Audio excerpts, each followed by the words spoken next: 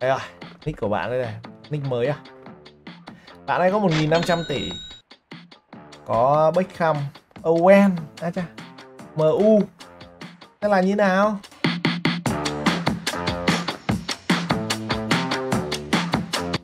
Team này cũng ngon mà. Owen tự bị được. William Carvalho hàng lỏ. Ferdinand Vidic thì vẫn thuộc dạng xài được này. Chris Divo Hasebe hàng lỏ. Mkhitaryan vẫn xài được. Pogba ok. Rồi, những cái con này những con xài được. David Beckham này toàn team luxury thôi. Milan, PSG, Man U, Real. Beckham mùa này thì chỉ số thủ không ngon bằng cái con mùa đi kết, nhưng mà cũng là hàng ngon rồi. Beckham Century cũng là hàng ngon rồi, không ngon bằng Icon thôi. Chabunkun vẫn là số 1 nha. Chabunkun thì nó Chabunkun hơi đắt, giá này thì đắt mất rồi. Son Hardworker cũng được này. Hai con Son này thì con TI nó chả hơn mấy. Còn Hardworker Son nó cũng ok luôn này. Đấy, nhiều bạn cứ bị là bị ám ảnh bởi cái mùa limit. Đấy, hai con này mua con Hardworker cho nó rẻ chứ. Tuyệt vời, 20 cái bóng vay đến từ Bình Béo. Đấy, ví dụ như tự nhiên anh em mất thêm mấy chục tỷ nữa, chả lấy làm gì. Hai con này nó như nhau. Đấy, hai con này như nhau. Dùng con Hardworker đi người lăn tăn khó rồi. Con này giá có 50. Son giá 50 ngon vãi nồi. Hay là đây Lewandowski nó giá 6 lít thì con này mua làm thèm. Không còn gì nữa. Trừ khi anh em sưu tầm thôi. 6 lít thì mua làm qué. Federico Chiesa 70. Con này cũng tạm được. Hơi lỏ nhưng mà cũng vẫn được. Có ông nó đập lên cộng 6 để bán rồi. Nào thật đấy. Socrates này cũng đã được fix lại khá nhiều đấy. Cụ Socrates là fix lại sức mạnh các thứ này anh em này. Đợt trước sức mạnh của cụ rất lỏng. Đợt này cũng là ok hơn rồi. Trăm ông đặt. Càng ngon quá. Ôi dồi ôi, Forlan 150. Sao bây giờ cầu thủ giá nó leo thang lại. Và cái súng 80 thì cũng là con được đấy chứ. Cái cánh khá luật. Son 4 lít này. Con son này ngon. Son này ngon. Con này là giá này là vẫn đắt. Rất tiếc là Muller đã là hàng limit. Coi như limit luôn đấy, bởi vì là gà rán không hề fix giá từ lúc nó ra đến giờ. Không thể mua nổi. Tiền HG đây rồi. Tiền HG giá 2 lít. Xúc được em ơi. Con này xúc được. Con này đáng ngon. Ra một Century đấy. Con này có 40 này. Anh em bảo 40 tìm được con nào đáng ngon hơn con này. Nó là bố của Khét. Đây, quả Vimer đây. Tội gì không mua đúng không? 3 đồng. Con này bố của rẻ luôn. Không mua. Còn lúc nào mua nữa. 3 đồng. Tại 116. Cú thôi. Hậu vệ cánh trái mà to một chút. Có một tí sức khỏe. Hôm trước mình xem nào nhỉ. 3 đồng. Nó phải gọi là bố của rẻ luôn anh em ạ. Đây. Chất mẹ luôn. Patrick Vieira 200. Patrick Vieira đắt hơn. Vieira 200 thì nó vẫn khá là xứng đáng ấy, chứ không phải là đắt lắm đâu. Boateng cũng đắt. Boateng đắt bằng bố Vieira ở đâu nữa. Boateng đắt bằng Vieira rồi. Éo xài. Kolasinac khá là ok nhá. 165. Keo luôn. Chỉ chơi được cộng 5. Con này cũng khá hay này, chạy nhanh. Nó 93. Giá rẻ, mua dự bị cũng được.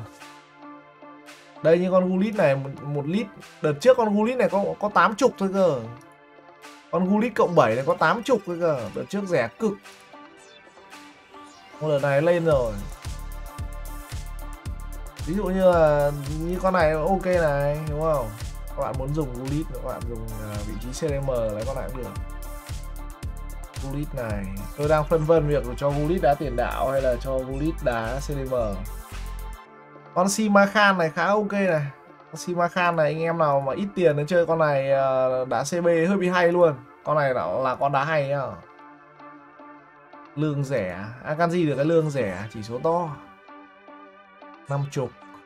50 cũng là con được đấy chứ. Hơi nặng, con này hơi nặng cân.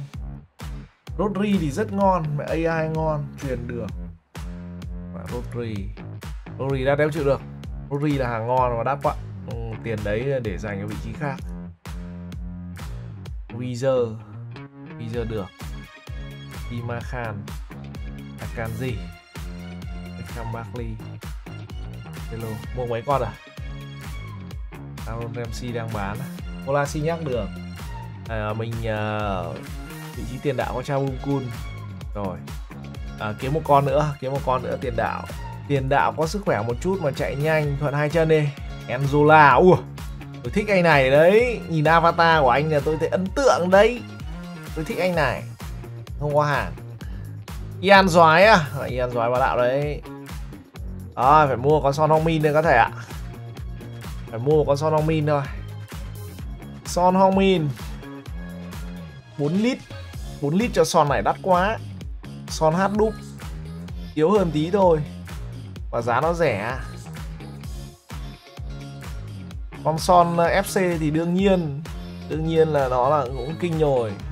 Nhưng mà 4 lít đắt quá. Chơi Son này thôi. 180 thôi. Sanabia. Con này có hàng cũng được nha. Con này đá khá là mịn. Con Heung-min đặt giá thôi. Đặt giá cho nó về này. Một con này. Sanabria. Con này khá là vui. Con này đá được phết đấy. Sút Meta 1. Quyết đoán hơi thấp. Sức mạnh được. Tương 24. Con này vào giá rẻ để đớp cũng được. Giá rẻ đớp được này. Morata. Tôi bỏ đi à. Bỏ. Vera nên mua em ạ. Vera hàng được. Weezer đặt lên coi. Weezer được. Perisic cũng đắt. Đá ngon, Perisic đá ngon. Nó hơi đắt. Mua đi, Perisic mua đi. Ok, còn 80 cứ để đấy đã.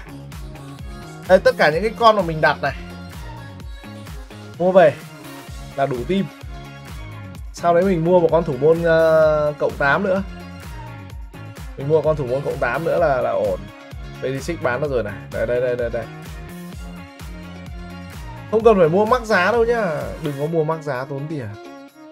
Tiền còn lại để mua một con thủ môn cộng 8 nữa. A few moments later. Mua rồi thì mình có vào mình build team cho bạn ấy. Và mua được hết rồi này. Gần như là mua được hết. Con hàng này thì hơi khó mua. Cái nick mà chúng ta bỏ 1.500 tỷ ra để đi mua nick này. Mua cầu thủ. Có lượng những cầu thủ đã về. Zelensky, Gullit. Rồi Gullit phải mua mắc à? À đâu? Gullit này là mua min đấy. Gullit mua min ngon quá. Son Heung-min, Weezer được. Polasi nhắc phải mua mắc à? Đắt nhỉ. Chabunkun, Harry Kane, Benito. Đây. 1.000 tỷ. Giá trị mua về là có 1.000 tỷ. Thế thì những cái cầu thủ còn lại là đi đâu ta? Vera này. Patrick Vera nữa này. Perisic nữa. Đúng rồi. Van Dijk là mở ra. Wimmer, Benito, Chiglio, Weezer này, Zelensky, Gullit. Con Gullit FA cộng 7 đấy khá là rẻ. 105 tỷ. Son Heung-min, Harry Kane. Như vậy là team của bạn ấy đầy đủ hết rồi đấy. Hầu bao của bạn chủ nick là 1.500 tỷ. 1.500 tỷ thì hoàn toàn có thể build được một cái team color nào đó rõ ràng. Build được. Có điều là cái việc build như vậy chưa hẳn nó đã mang lại cái giá trị quốc dân và tối ưu. Thành ra là tôi build theo team tạp nham. Bây giờ thì chúng ta hoàn toàn có thể kiếm một cầu thủ Thủ môn. Kiếm một thủ môn nhét vào. Dấu HMBS thì có ok không nhỉ? 3 chỉ số, đấm bóng, quét và cả tạt bóng. Khá được. Phát bóng hơi lỏng. Diego Lopez. Diego Lopez. Đối mặt và cả tạt bóng. Trời ơi, lại còn lên đặt giá lên mắc nữa. Ôi trời ơi.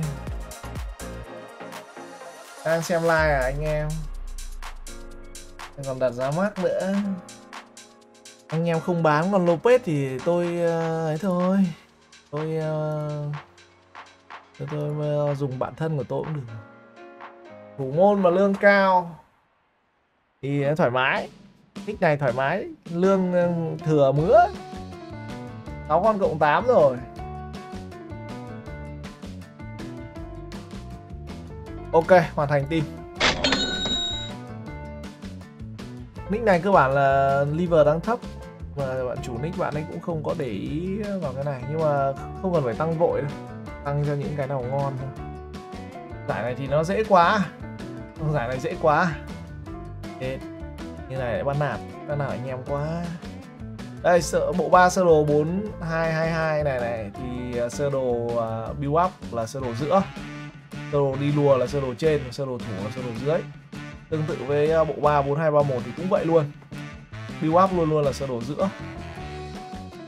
Đấy, định hướng lối chơi là như vậy. Với 4231 thì vào thì là bật thủ theo hướng bóng và xâm nhập vòng cấm, đấy là F4 và F5. Còn với là 4222 thì là sẽ chỉ để là thủ theo hướng bóng thôi. Đấy, ví dụ như là 4222 thì vào thì mình sẽ không spam cái xâm nhập vòng cấm bởi vì nó có 2 tiền đạo rồi. Đấy, mà thay vào đó thì mình sẽ bật là thủ theo hướng bóng thôi. Với 4222 sơ đồ build up thì là đây.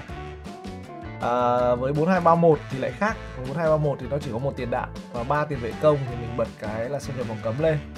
Như team này đấy, định hướng là gì? Đó là 3 con CB về mặt chủ đạo đấy, là Vieira, Dumfries và Kolasinac. Dự bị thì vẫn có Vidic Ferdinand bên ngoài, Upamecano bên ngoài.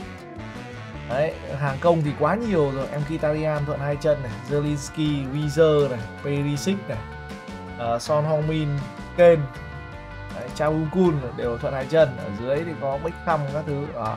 Như này thì xoay tua thoải mái. Đại loại là thích xoay kiểu gì cũng được. Tôi sẽ đá 4231. Úi dồi ôi, Wieser đây này, Wieser này anh em này. Con này là chỉ số thủ cao đúng không?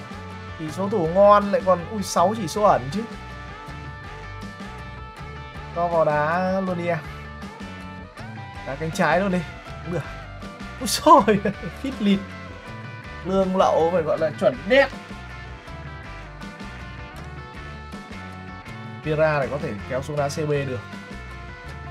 Còn như con Wieser với lại con Beckham này có thể đá CDM được. Đấy, cho nên là team này xoay tua thoải mái. Ý ra.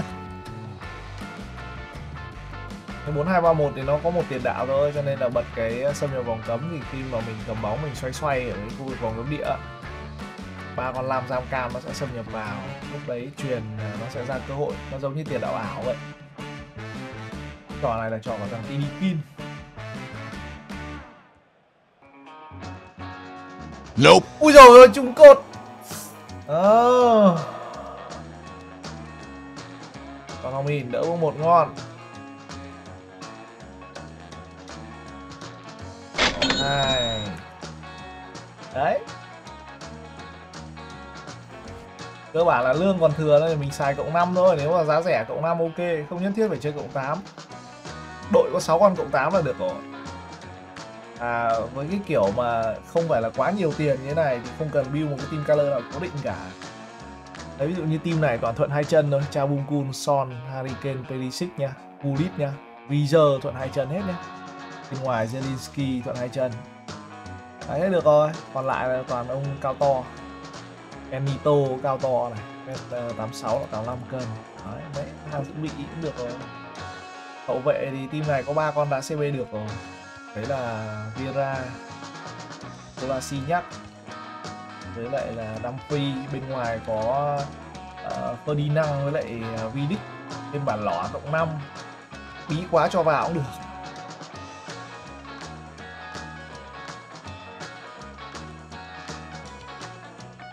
Chết. Chung là Perisic thì khả năng đánh đầu của nó vẫn tốt hơn so với Son Heung-min.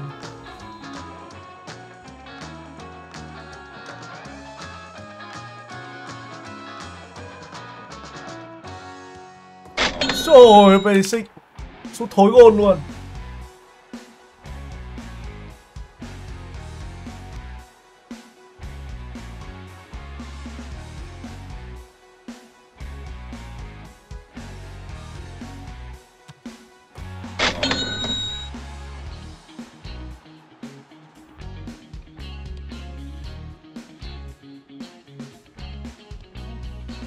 Beckham đấu khá chóng vánh.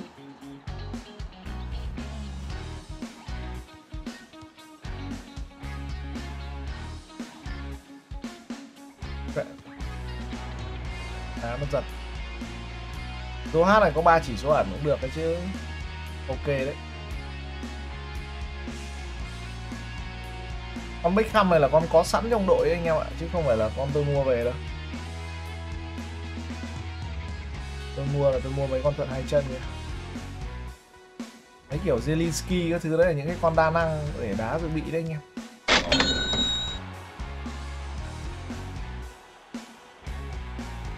Cái con Zielinski giá rẻ, thuận hai chân, lương rẻ nữa, thay vào lúc nào cũng được. Ý tưởng build team nó là như vậy. Team thì sẽ luôn luôn có 6 con cộng 6 trong 6 con cộng 8 trong đội.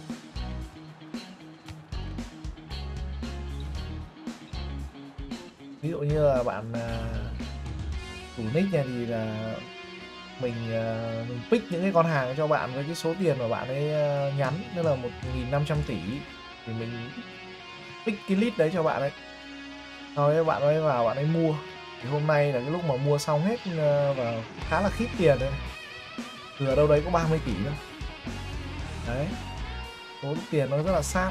Mua xong rồi thì mình vào mình xử lý tiếp về mặt chiến thuật, để huấn luyện viên các thứ cho bạn ấy cho nó xong. Chứ bây giờ mà mua mà ngồi 30 phút 1 tiếng mà mua lên thị trường chuyển nhượng mua ấy là toàn mua đắt thôi. Mua đắt thì nó lỗ. Tiền đã ít rồi lại còn đi mua giá mắc thì dở hơi. Đấy, bạn ấy đưa cho mình 1.500 tỷ. Đấy, mua xong thì nó còn 32 tỷ. Đấy. Trong đội thì có con Beckham là có sẵn thôi. Còn những cái con còn lại ở bên ngoài. Đấy, như nick này thì là bây giờ là thoải mái người thay rồi. Cái việc lựa chọn đấy là gì? Những cái con mà trong list 11 con là những con hàng ngon, quốc dân các thứ. Để với số tiền này thì hoàn toàn có thể build một cái team color nào đó cụ thể. Tuy nhiên để build được nhiều những cái cầu thủ cộng 8 có chất lượng, có thể hình các thứ như thế này, và thêm mấy con cộng 5 hàng top thì tôi nghĩ là nên build thế này, không cần một cái team color nào đâu. Đấy, đại loại là nó có tốc độ, có thể hình các thứ. Đấy, hàng dự bị là những con đa năng có thể đá được nhiều vị trí. Đấy. Ngoài ra thì những cái con hàng lỏ kiểu như là mở thẻ ra, đấy, mà vẫn có thể xài được như kiểu Vidic, Phơi năng, Pogba các thứ này thì anh em để xài đó thì ok. Đấy thì đấy là 1.500 tỷ.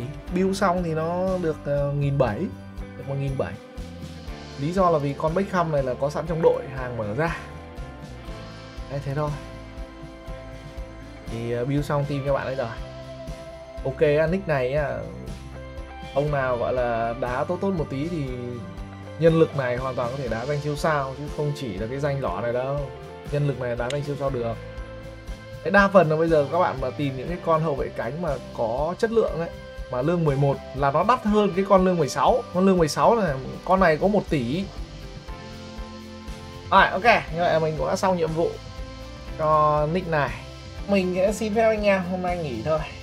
binhbe Store, shop chính chủ và duy nhất của BINHBE và HND TV.